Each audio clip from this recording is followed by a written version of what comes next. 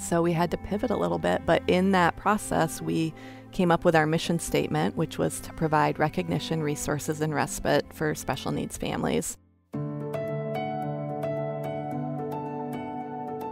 You're listening to God Hears Her, a podcast for women where we explore the stunning truth that God hears you, He sees you, and He loves you because you are His. Find out how these realities free you today on God Hears Her. Welcome to God Hears Her. I'm Elisa Morgan. And I'm Eryn Adkins. How do you handle struggles in your life? Unfortunately, we can't avoid bad news or have great days every day. Jesus even told us that in our lives we would have troubles. Today's guest has faced a world of struggles, and it was all at the same time. Jess Ronne is a strong woman who's handled life's toughest situations with grit and determination. Join us today as we ask about Jess' story during this conversation on God Hears Her. My story really began in 2004 when I went to what I thought was a routine ultrasound appointment for my second child and was told at that appointment that the baby had experienced a stroke in utero and there was no hope. Oh my gosh. How far along were you? 20 weeks. 20 weeks. Wow. It was suggested that we terminate that pregnancy, and in the doctor's words, you're young and healthy, you won't have any problems getting pregnant. My husband and I did not feel at peace about termination and just decided to put the baby in the Lord's hands and trust that His will would be done. I carried that baby almost to term. 4 of the loneliest months as a mother, like expecting every day for this baby to die because that's what all the specialists said, but yet feeling the kicks, feeling the life, and just holding my breath constantly. When is this going to be over, Lord? And it wasn't ever over. They finally scheduled a C-section on August 12, 2004, and cut me from one side of my belly to the other because his head was the size of a 2-year-old's at birth. It was so full of fluid. How far along were you? How many weeks then? 38. He just would not let go. And this is kind of the story of his life. And he his name will not is let go, Lucas. And he came out screaming with life. And that was the day really my advocacy work began, although I didn't really know it at the time, and the day I became a forever parent caregiver. Wow. That's beautiful. So, and that's hard. Yes, it was very hard. Although people said, did you grieve when, you know, he had special needs. He was profoundly disabled. And I don't really think I was grieving when he was born. I was thrilled my baby was alive. I had been told he's going to die, he's going to die, he's going to die. Yeah. And then 2 weeks after being in NICU, they hand me this baby and they're like, good luck. And we go home with our baby with like no prediction of death anymore. Wow. And no instructions for life either. Not really. They didn't really know he wasn't supposed to live. Right. And we went home to difficulties. I mean, he was delayed in every aspect. He never slept. I mean, he didn't sleep till he was probably 5 years old. And just had a little bassinet right next to my bed because he had to be put to sleep on his back. And I basically had to watch him all night because if he could somehow turn himself onto his stomach, he could have potentially suffocated himself in the middle of the night. So I was just a mess for those first couple of years. So you have one older child, and then you have Lucas. Caleb was 2 and Lucas. And then the story progressed. A couple of years later, we had our daughter Mabel. When she was about 6 months old, my husband, Jason, started having all of these really odd symptoms. He was a personal trainer. He owned a gym, tennis professional, and he was losing weight like crazy, very disoriented, just brain fog, like could not get it together. And he kept going to specialists and they said, well, you have type 1 diabetes. You just have to get your blood sugar levels under control. And it was like, this is a man who eats grilled chicken and broccoli, like morning, noon, and night, who's the epitome of health and fitness. And they just kept saying, it's type 1 diabetes, it's type 1 diabetes. And one night I said to him, because he would have good days and bad days, and at this time we had, Caleb was 4, Luke was maybe 2, and Mabel was 6 or 7 months. I said, do you feel okay? I have to run across town to my dad's house. Yeah, I feel fine. And I pull into my dad's driveway and the phone rings and it's Jason Jess, call 911, and the phone went dead. Oh, no. Oh. So I run home frantic, not only about him, but about the 3 children I left in his care. Yeah. Well, he had a seizure, but before he seized and passed out, he had enough sense to put a movie in for Caleb, put Lucas in his exerciser, and put baby Mabel in her bouncy seat. Oh, my goodness. And What a man. seized I know. until he passed out. Oh, So wow. I arrive home to ambulances and cop cars, and I'm running in like, what's going on? And they don't know, and he's laid out on a stretcher, and we end up at the local hospital. And I just remember sitting on the floor, and it's funny what your brain will do in those moments. yeah. I was obsessed about baby Mabel. I had to nurse her. Like, I was still primarily nursing her for her nutrition, and that's what my brain focused on. I have to, who's going to bring me Mabel? I've got to feed her. She's not going to eat.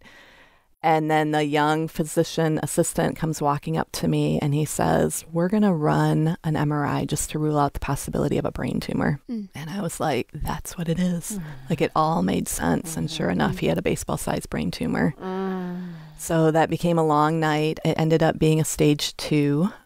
So we were given the option just to watch and wait, not pursue chemo and radiation. They said sometimes these tumors don't come back for 20, 30 years. And we were like, God's put us through the ringer with Luke and now you, and we're just going to believe in faith. We've got this, and we went home. And then what happened? Well, he remained tumor-free for about a year and a half. We unexpectedly got pregnant again in the middle of that. And it was, let me think, June of 2009, I believe. I'm getting ready to go to my 20-week ultrasound appointment for our 4th child, which is a major source of anxiety for me. Would imagine. Yeah. And that's clear. Luke is screaming bloody murder day in and day out. We're bringing him to the doctor. We cannot figure out what's going on. He's like thrashing his body, thrashing his head. Finally, we have a diagnosis for him. He had Chiari malformation and a tethered spinal cord, which basically What does that means mean? like your spinal cord is growing into your brain cavity. Painful. Painful. So he that's why has he's thrashing Yes. and throwing his body. Yes, to try to relieve that pressure. Oh. He has a successful brain surgery. And then Jason's quarterly MRI appointment is coming up, and he checks himself out at his lunch break to go down to get his MRI, and he's feeling good. So we're feeling confident that it's going to be clean. And he calls me up very annoyed. Jess, the tumor's back. I have to check myself into ER immediately. Oh. So I have a child recovering from brain surgery, a 6-year-old. I don't even know. Mabel was 2 maybe, and Yeah. I'm pregnant, 20 weeks pregnant. Oh What my did in gosh. that moment? What was the feeling? Were you shocked? Were you numb? My go-to emotion tends to be anger. Okay. God and I do a lot of wrestling. You and sound like you then- know yeah. yourself well. Did it take a while to discover that, or was it an immediate Yes. understanding? No. Uh-huh. Looking back in hindsight. And I would say when I was pregnant with Luke, the Lord and I wrestled a lot, even during that. And I really came to that peace that passes understanding. After Where- the 20-week diagnosis? Yes, where I surrendered. With Jason's brain cancer journey, it was very different. I often compare it to like with Luke, I stayed beside the shepherd. With Jason, it was more like, forget this. Yeah. I am sick and tired of you running my life because you're not doing a very good job of it. And me running off and trying to control everything in my anger, and understanding anger is adrenaline. Yeah. And understanding that about myself with being pregnant and 3 young children and a husband who has a brain tumor, and having to find some source of strength to deal with all of this. And now looking back, now in hindsight too, recognizing that there are better fuel sources to tap into Than than anger. But that's what kept me going. Just a lot of anger. I feel like there are so many women right now listening. They probably just feel maybe a sense of release from shame in their anger, because I think that when I've experienced anger towards God, I shame myself for it, and then it prohibits me to not heal and move forward. I stuff it, and then it comes out again. I stuff it, and it comes out again. Would you share a little bit about how you learned more about how to process your anger and the adrenaline spike? I don't know that I learned it in those moments. Yeah, okay. I think it's been looking back Okay. at how I handled those moments and recognizing like that is your go-to emotion and what can we maybe do better. A couple of years ago, Lucas ended up in ICU for 6 weeks with a shunt malfunction. At that point, I knew, okay, let's not turn to anger. Your kids are an hour away at home by themselves. Ryan and I, my husband, part of the evolving story, were like ships passing in the night. I would stay with Lucas all day in the hospital, and then Ryan would come home from work and he would stay with Lucas all night in the hospital. Nobody was really taking care of the kids back at home other than like, here's your McDonald's type of thing. But recognizing that I had evolved so much a couple of years ago because I wasn't getting angry, and instead I was going home to the kids and saying, let's have a dance party. Let's shake off the stress because we're all going through a really difficult time right now. And we bought a disco ball, and we would turn off the lights and we would blare the music, and our disco ball would be circulating, and we would like shake off the stress like a wild animal that had been chased, just like getting that out of our systems. And then even at the hospital, I brought my yoga mat. I was like, we need to find better ways than just being angry and living in this fight or flight mode of operation. But during it, I don't know that I even had the capacity to see it. And I can hear an appreciation for the gift of anger in a way that maybe not as healthily as you wish now looking back, but it led you through a process. So if I'm following this correctly, so your first husband is diagnosed with a recurrence of his brain tumor, and you're still angry. But your anger seemed to somehow be your go-to through that season. Can you take that season and scoop it forward into Ryan and some of the other things? Jason fought for 3 years. He passed away on August 24, 2010. At this point, I was a young widow with 4 children under 7, including a 1-year-old, a profoundly disabled child, and 2 other children. Fast forward, at Jason's funeral, his mom pulls me aside and says, I am praying for your next husband. You cannot do this life by yourself, and I am praying for a godly man to come alongside you. And I just looked at her and said, Mom, I am, no. And she's like, no, you can't do this alone. 3 months later, I brought the kids out for trick-or-treating, my first big hurrah as a single mom, and came home, and I had kept a blog during Jason's whole cancer journey just to update the masses on care pages. And a stranger from Pennsylvania left a little comment on my blog saying, I don't know why I'm telling you this, but there's a young widower in Oklahoma. He lost his wife to brain cancer 4 days after Jason died. Oh, my word. He has 3 young children, and he's not doing very well. And I just thought you could be a source of encouragement to him. So I found his blog, left a little comment. You all know where this is going. Just said, I'm praying for you. If you ever want to talk, I'm here, because his journey was very fast and short. She passed away from diagnosis to passing away was 4 months. Wow. Whereas I had 3 years to kind of work through all these stages of grief and finally end up at a point of acceptance and actually like almost wishing for Jason's eternal healing in heaven, because it got so bad for him and for us. So I just reached out, and then we hopped on the phone and we never got off. And we were engaged a couple of months later. What? Okay, wait, hold on. Very fast. Tragedy can do that, though. Yeah. You know? Oh, okay. I have so many questions. Okay. So you talked on the phone. He lived in Oklahoma. So how did you guys, and then you said you got engaged a couple months later. How did you date? How was your date? Did he come to you? Did you go to him? Like, tell me more. Had you met before you got married? Yes. Okay. We did. Did you meet at the altar? No, it wasn't that kind of a thing. We met for the first time in Savannah, Georgia in December.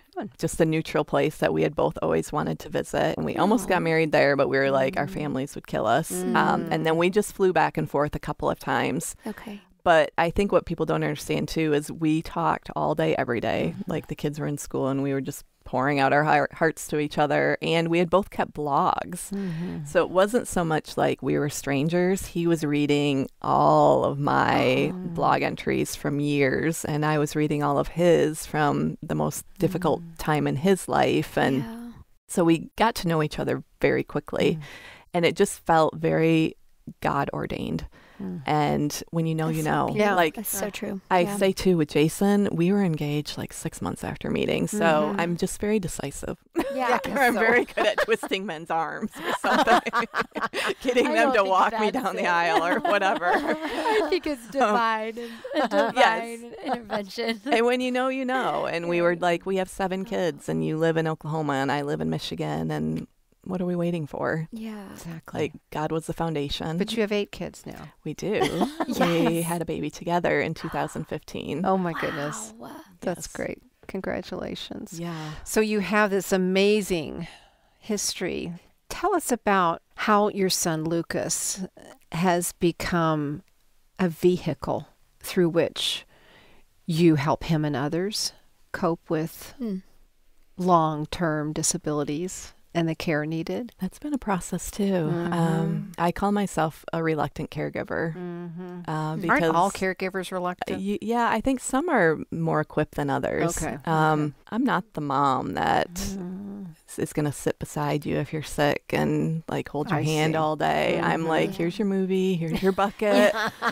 Let me know if you need anything. Here's your bucket. You're not Love a nurse. you dearly. Yeah. I would make a horrible nurse. Like I'm not that person. Yeah. So in these caregiving roles that the Lord has bequeathed upon me, I find it very interesting, caring for, I'm also the oldest of 12 children. So it's kind of always been embedded in me, whether I've wanted it to be or not. And then having a profoundly disabled child and then caring for a dying husband for 3 years and now caring for 8 children. Like, there's all these layers. And I've said to the Lord, I don't get it. Like, I've kind of become this voice of caregivers and I don't get it. And it's been like, maybe I'm not the most empathetic person, but I'm a doer. And when I see a problem, I'm like, okay, how are we going to fix this? How are we going to see caregivers? How are we going to get them the resources and support and respite that we all desperately need? And how are we going to create more residential options for our disabled loved ones? Because we can't live forever. We're not going to live forever. So then what? The special needs population just keeps growing and growing. And I've come to own and recognize, like, that is your role. You see the problem and then you move forward and you try to fix it somehow. What do you think are the most common struggles in caregiving, and especially ones that you're trying to address? For families with special needs children, I think it's respite, just getting that break, a consistent break where you're like, okay, I can take a breather. I hear that repeatedly from families with young children. And I would say probably from caregivers in general, like, I just want a break and I need somebody I can trust to come in and sit with my loved one. And it's an honor to do this work, but we all need breaks and we all need that self-care. And then for those of us with older children, it's that residential component. Like, I'm not going to live forever. And do I even want to do this forever? Like, my son can't do anything outside of the intervention of other human beings. And that's maneuvering, feeding, eating, using the toilet, all-encompassing care. And at 46, I'm like, do I want to do this forever? Is it fair to my other children? Is it fair to my marriage? Is it fair to my future grandchildren? Because a yes to Luke forever is a no to other aspects of my life. Yeah. And that's a really great way to say it. We've decided to create a solution for our son. And in creating that solution, trying to inspire other families to also not necessarily wait for the government to step in and help you, but getting communities together to create your own solutions, because it's not as difficult as it might seem. Don't people view that as selfish? Don't people think, well, you should be the one? And don't we view ourselves as selfish when we say we have a different need? How can we be more at home with our own limitations? Yeah. And even that question of, do I want to do this forever? Some people are going to go, well, of course you are. What do you mean? He's your kid. He's your kid. Right. You're his mom. God wouldn't have put you in such a situation if he didn't want you to do it. I mean, martyr mommy syndrome is alive and well. Yes. And I will say I will be a caregiver to Lucas in some capacity till the day I die. Yeah. I don't want to be his primary caregiver anymore. I just want to be his mom. Oh. And that's where I am as Lucas is about to turn 19 years old. I don't even know that he wants me to be his primary caregiver anymore. Yeah. I think he would enjoy having just mom and dad and somebody else perhaps taking care of his primary needs. And that's a huge step to allow yourself to get to that point as a mother, because it's really hard because nobody can do it like me. So then my mind goes to, well, how in the world do you find somebody and how do you afford that? We are partnering with a home health care agency. So it's all state funded care. And my sister-in-law is actually starting a home health care agency to work in correlation with the house that we're starting. So she will hire the individuals, the state will pay her the funding required to maintain the help. I'm still a little bit of a control freak. My office will be on the property. So I'll still be there. Like Next to Luke's place. Next to Luke's bedroom. When you purchase the home and then you're collecting their Social Security. So he'll live with 3 other individuals, all disabled. Okay. So we'll be the landlords. We'll collect Social Security from each of the 4 individuals living there to pay their rent. But then the care is all provided through the home health care agency. So tell us more about the Lucas project. Like, how did it come to be and what are you hoping it accomplishes? Well, when Ryan and I lived in rural Tennessee with our 8 kids, Lucas started going through puberty, and that's when the aggression and the behaviors really started to amplify. And Ryan ended up in ER twice with panic attacks that resembled heart attacks. Led to a PET scan where I was like, are you kidding me, Lord? You brought me out here in the middle of nowhere now with 8 kids, and I'm going to go through this again with my new husband. Those were clear, thank goodness. But it made me remember my promise to Lucas as a baby that I would one day start a nonprofit in his honor, always feeling like the nonprofit would help the children. And as we struggled so desperately without any resources or support, I thought, well, the child is only as healthy as the caregiver. And if we don't start to address these needs of these caregivers, there's no hope for these kids. Yeah. So Googled how to start a nonprofit and filled out all the paperwork, sent it in, and we contacted a local school, said, can we use your facility once a month for 5 hours? We want to offer this completely free of charge to the disabled child and the siblings so the parents can take a break. Sure. Had no idea what we were doing. Like, just amazing. jumped in. Aren't you Story glad? of my life. Aren't you glad? Yeah. Didn't even have liability insurance. I look back and I'm like, what was I thinking? Jumped in, was super successful. Parents loved it. And then the pandemic hit. So we had to pivot a little bit. But in that process, we came up with our mission statement, which was to provide recognition, resources, and respite for special needs families. The recognition portion turned into a documentary, Unseen, How We're Failing Parent Caregivers and Why It Matters, which was picked up nationally. And so that has been a great tool for churches and organizations where we can go in and say, these families are right in your backyard.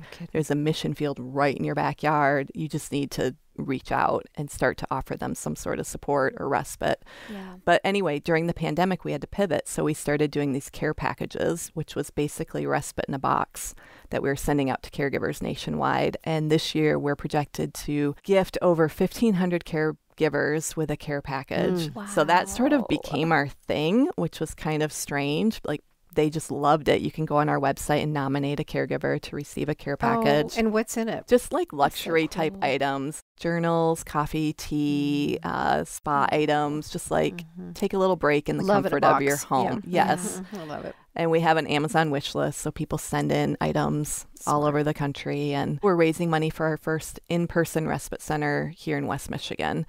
So we're converting a barn on the property where our son's house will be. There's a big white barn that we're turning into a community respite center. Oh, how beautiful. And then if that's successful, we want to create some sort of model that we can give to churches or organizations. Like, this is how you do it. Do it.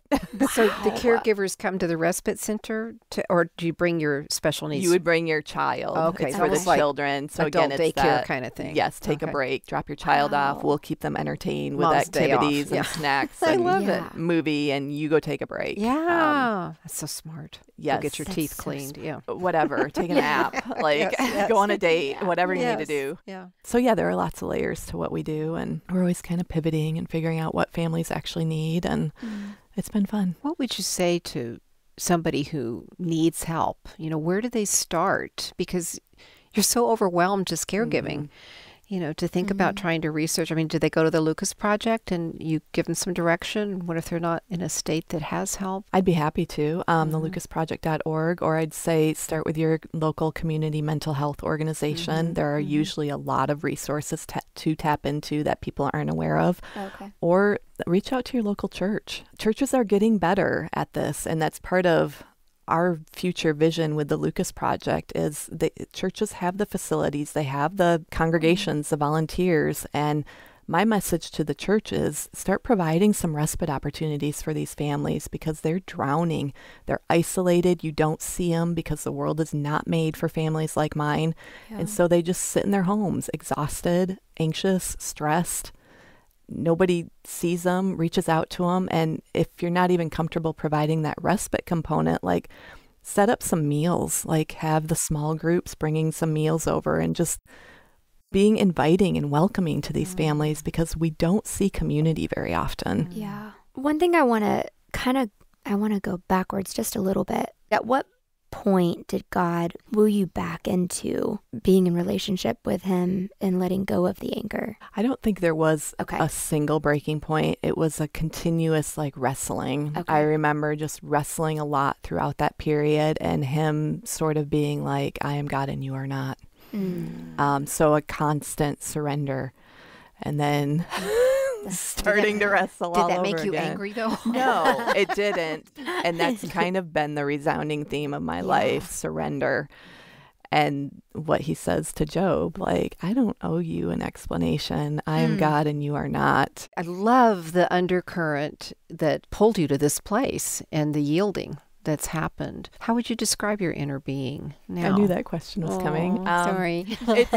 It's continuous. It's really like waves is how I would describe it. I mentioned earlier, we have 6 teenagers right now and blended and grief and all that comes with that package. When you are a stepmom, there's more on the line with how you respond in the presence that you bring. Oh, absolutely. Because of the grief and because of the complications and the complexity of blended families.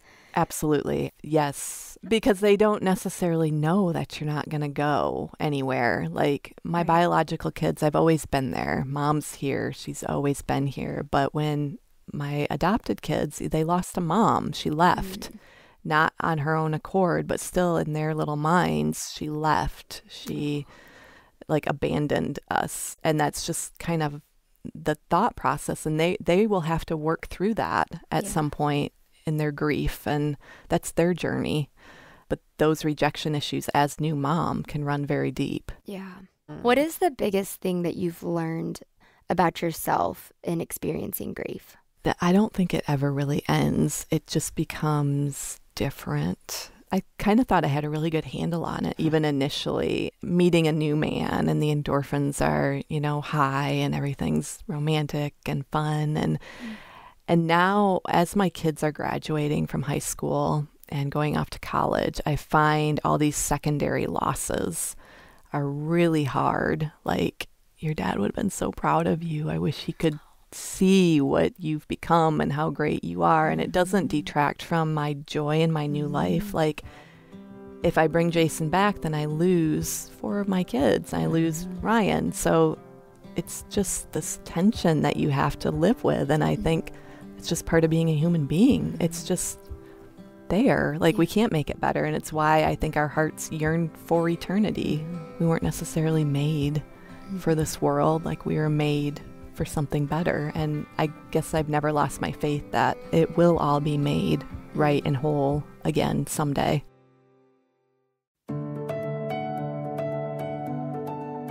I appreciate that we can grieve what we had and still recognize that there's beauty in the life we have. Oh, me too, Eryn. That was a powerful word from Jess. But before we go, make sure to check out Jess's website, The Lucas Project, for more information about her and the organization. You can find the link for that and our blog at godhearsher.org. That's godhearsher.org. Thanks for joining us, and don't forget, God hears you, He sees you, and He loves you because you are His. Today's episode was engineered by Ann Stevens and produced by Jade Gussman and Mary Jo Clark. We also want to thank our listeners in Australia and New Zealand for all of their help and support. Thanks, everyone. God Hears Her is a production of Our Daily Bread Ministries.